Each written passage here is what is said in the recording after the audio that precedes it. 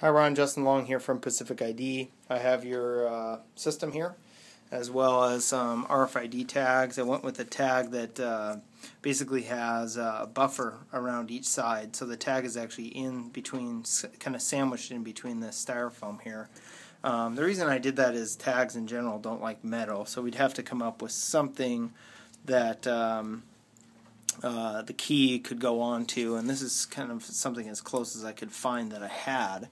So I have tags kind of towards the bottom for the most part due to the fact that that's the furthest read distance, and we're reading through essentially all these metal bays.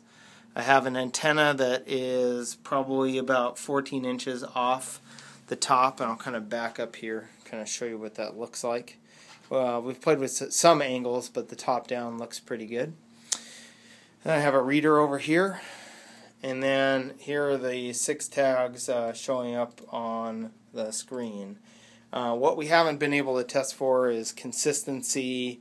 I don't know if there's a metal back that goes on the back here, but this should give you an idea that it's potentially feasible. Whether or not it is cost effective is another concern.